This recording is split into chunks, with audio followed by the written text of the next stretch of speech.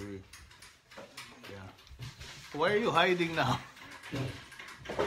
Good morning, everybody. Good morning. Good morning. It's a big feast day today. It's the feast of the Immaculate Conception. So just a quick reminder, it's a holiday of obligation. So please find some time to go to Mass. Okay?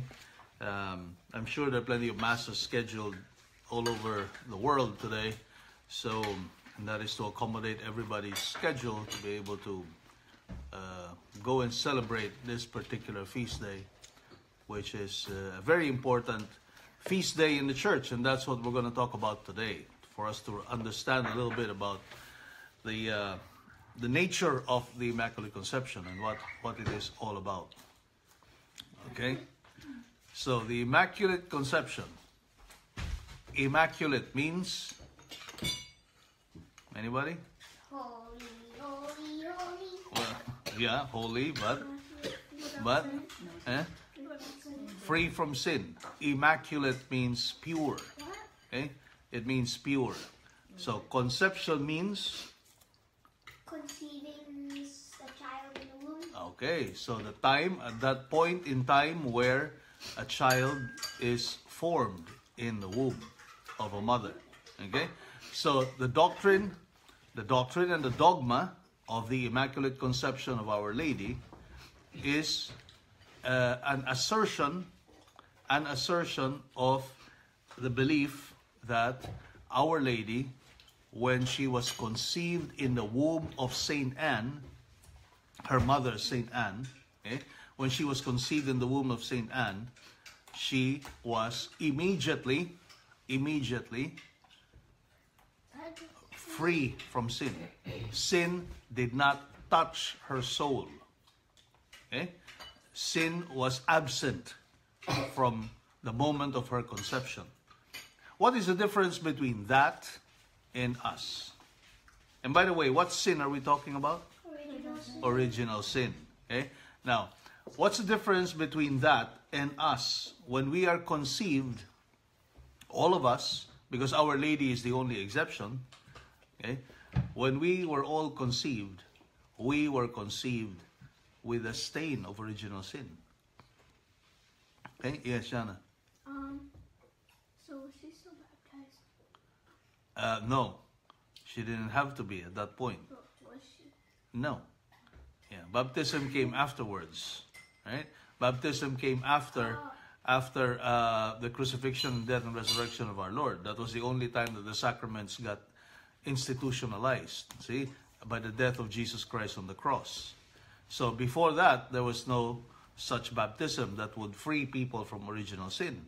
That is why the crucifixion and death of Jesus Christ was in this sense necessary, because that was the vehicle, the avenue to free us from sin. Yes, Mia.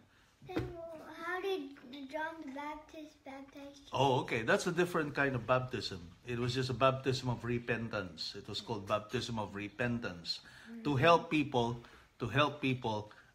repent from their sins so that they can be better prepared to accept Jesus, who was coming into the world. See, very good question, Mia. But baptism is not like that. Baptism is a little different. Okay? Baptism that we receive removes original sin from our soul. Okay?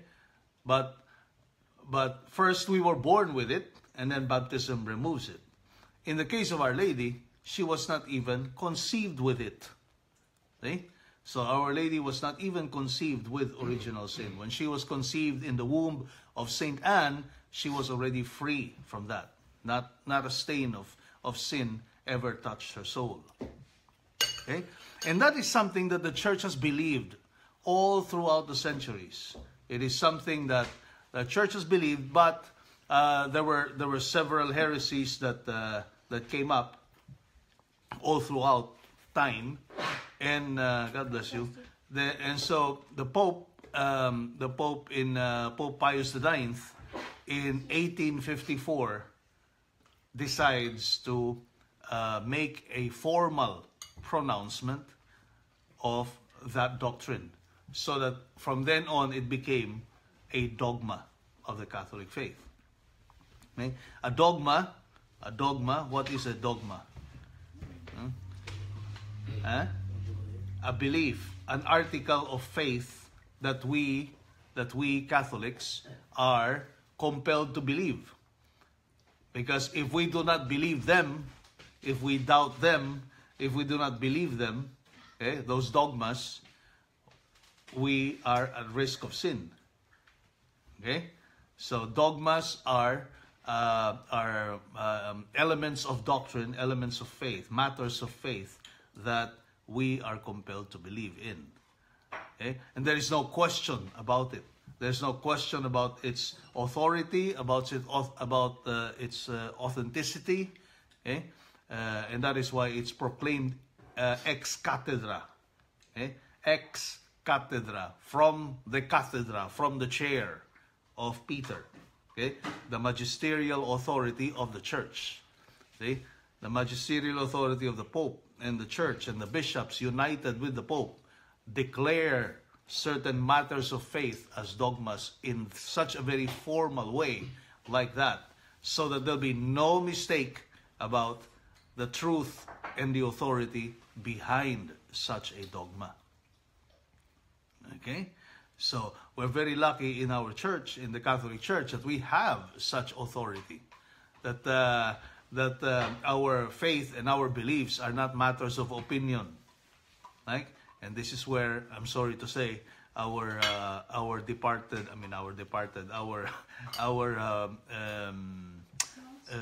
lost brothers and sisters in the Protestant faiths or in the other faiths are missing.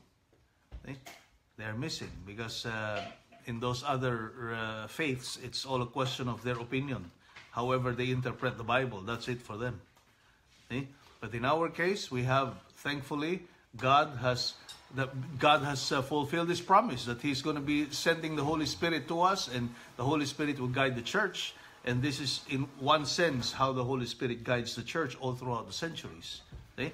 So that in 1854, December 8, Pope Pius IX pronounced that dogma through the Constitution Ineffabilis Deus. Ineffabilis Deus. That's the Constitution that proclaimed Mary's Immaculate Conception. That Mary, and to define it again, that Mary was conceived without sin. Okay? Let us not confuse this, because some people think that Immaculate Conception means Mary conceiving Jesus without sin. No, it's not that, right? It is Mary being conceived without sin in the womb of Saint Anne. Okay? So December 8 is the date fixed by the church to commemorate that occasion when Our Lady was conceived. Okay, so she was preserved. She was exempt from original sin. The same sin that all of us are born with, but in the case of Our Lady, she was free from that sin. Now, where do we get that? Where do we get that idea? Where does the church base its belief that Our Lady was conceived without sin? Okay? There are two sources of that in Scripture. One is from the moment of the commission of original sin by Adam and Eve in Genesis. See? When Adam and Eve committed original sin, the first sin, right? God already at that point, you see, and this is what I've been saying during the baptism classes that I used to give, right? Adam and Eve committed the original sin, and they had no way of really repairing their sin. Okay? It was such a big sin, and the one offended was God Himself. So there was no way for these mere creatures to make up for their own offenses, to make up for their own sin. So God Himself had to come up with a way out. God Himself had to come up with a way to redeem His own creatures from that grave sin of original sin that they committed, the sin of pride and disobedience, which are the main elements of original sin. Right? So what was the way out that God thought of? God, from the very beginning, designed a way out by giving His own Son. to be the one to redeem mankind from sin. But that redemption, that giving of his own son who will take on human flesh, could only happen and would only happen through the intervention of a woman. Right? Because God wanted that his own son be born in a natural way, the way that every other human being would be born on earth. Okay? And so he had to solicit, so to speak, the cooperation of another creature, of a woman that he himself was going to create and prepare in order to receive for the world this great gift of Jesus Christ. Okay? And so from the very beginning, God already prophesied in Genesis that there will be a woman. See? There will be a woman. I will put enmity between you and a woman. He was talking to the devil here. He was talking to Satan here. I will put enmity between you and a woman, between your seed and her seed. See? Her seed meaning the fruit of her womb, see? Her own son. And he is going to crush the heel of hell's serpent. Okay? The head, yeah, sorry. His heel is going to crush the head of hell's serpent. I'm distracted by Chabel's crying right here. Okay, so right from Genesis, God already foretold the way out, the solution that he had made or provided for mankind to be redeemed from sin. So that is where we get that idea of the Immaculate Conception, the idea of the Virgin being born. Okay, and then besides that, the other source of this belief is on the occasion of the Annunciation, when the angel Gabriel. What's the Annunciation again?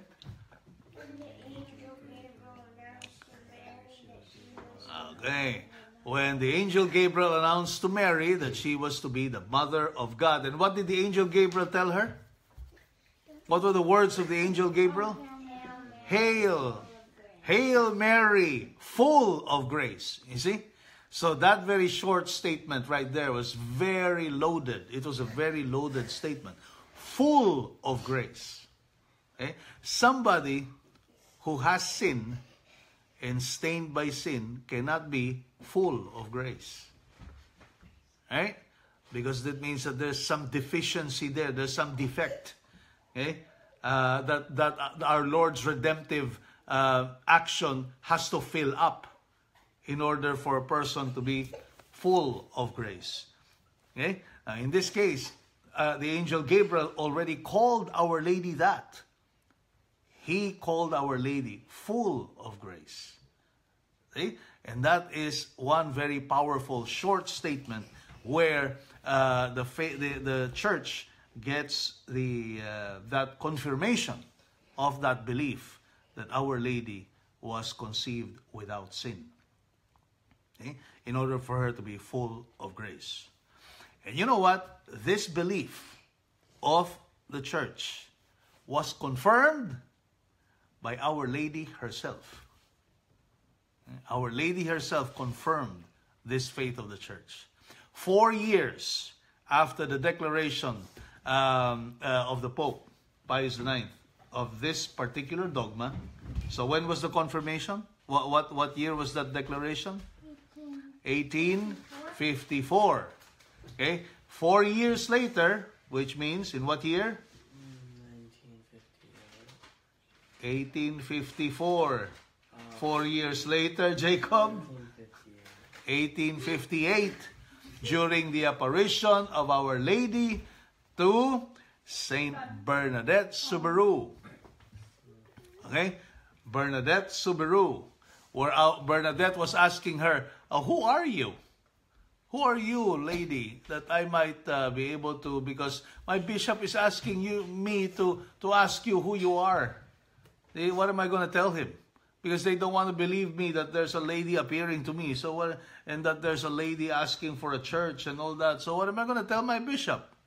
See? Now here, Bernadette Subaru is not a very well-educated girl at her age. She was not yet very well catechized, and there was no way for her to understand, the dogma of the Immaculate Conception at that time, which was also very fresh, right? It was only 4 years since the declaration. But Our Lady told her, I am the Immaculate Conception. That's what Our Lady told her. I am the Immaculate Conception. And so that's what you tell the bishop. And so Bernadette Subiru had to memorize that many times. She repeated it to herself. Immaculate Conception, Immaculate Conception, Immaculate Conception. As she was going to the bishop, she kept repeating the Immaculate Conception because it was something she never heard of before. And that is how the bishop was able to tell that this apparition must be authentic. Because there was just no way by which Bernadette Subiru could have known about the Immaculate Conception. Yeah, see? So that was the biggest proof. So when the bishop heard that from Bernadette Subiru, Immaculate Conception, boy, he said, this must be authentic. This must be true. And so the rest is history. But then it didn't even stop there. It did not stop there. There was another saint, Saint Catherine Labor. Okay, Saint Catherine Labor, who was given the medal of the miraculous medal. So Our Lady gave the miraculous medal to Saint Catherine, and she again confirmed to Saint Catherine that I am the Immaculate Conception. And that I want you to propagate this medal, the devotion to the medal. See? I want you to propagate the devotion to the medal of the miraculous medal. So, and at that time, Our Lady even taught Saint Catherine this very famous prayer, which we actually repeat many times now. It says, O Mary, conceived without sin, pray for us who have recourse to thee. It's a very beautiful short prayer that we can pray very often. Mary, O Mary, conceived without sin. See, conceived without sin, Immaculate Conception. O Mary, conceived without sin, pray for us who have recourse to thee. Okay? Today we can learn to pray that prayer more often. I know that it's not a familiar prayer for you yet. I have been praying that quite often, but maybe today is a good day for all of you to learn that and make that a short aspiration beginning today and many times during today and many times every day, right? We can pray that short aspiration to Our Lady to honor her today on her feast day, okay? And to honor her every day. See? O Mary, conceived without sin, pray for us who have recourse to thee. Okay, that's it for us, folks. Have a good and blessed day today, the Immaculate Conception. Remember to go to Mass. It's a holiday of obligation. So, and celebrate. Celebrate. It's a day of celebration. So tonight, we are also going to have some celebration for supper, for dinner, and have a cake or something like that and celebrate with Our Lady on this very, very, very big feast day, and make her very much part of your life. Okay? And if you want, hey, get a miraculous medal. It's available anywhere. And have a devotion to Our Lady of the Miraculous Medal, the Immaculate Conception. Okay, bye-bye everybody. Have a good day.